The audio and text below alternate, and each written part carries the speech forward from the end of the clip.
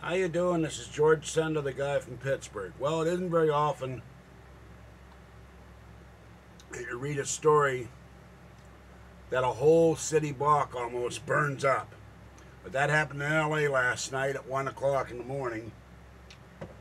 A warehouse went up, took out a place called Sofa Works, and sadly another place where a guy had started in the 90s repairing sofas. They lost everything: delivery trucks, inventory, their machinery. Firefighters saved 2 dogs.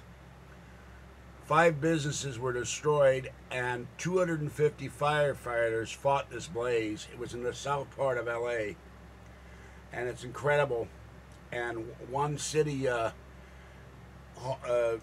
city council member said it's because of crazy zoning allows warehouses to exist next to residential homes. So that whole block is gone. There's a video of it on YouTube. I'll post a link.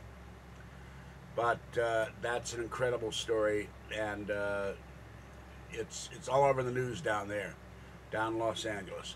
All right, I'll be back in a minute with another video that's a little more pleasant because it's nuts. But have a great day, and I will catch you next time. Bye-bye.